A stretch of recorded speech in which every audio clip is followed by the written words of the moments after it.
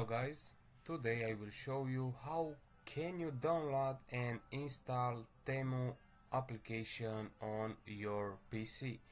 So first of all, let's type in Temu and let's go on this site, on the Temu site.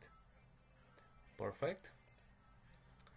So right now what you need to do, you need to go here on the 3 points tab right here, go to the more tools here, and after that you need to press this button here, create a shortcut. Let's press create shortcut,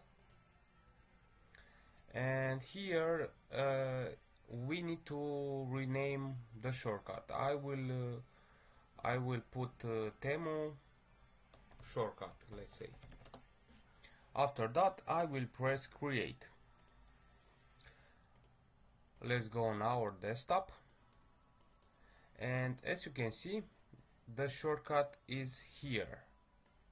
If I double click on it, I will redirect on Temu site. So this is the tutorial, guys.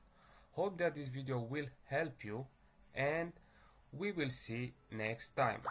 Have a nice day.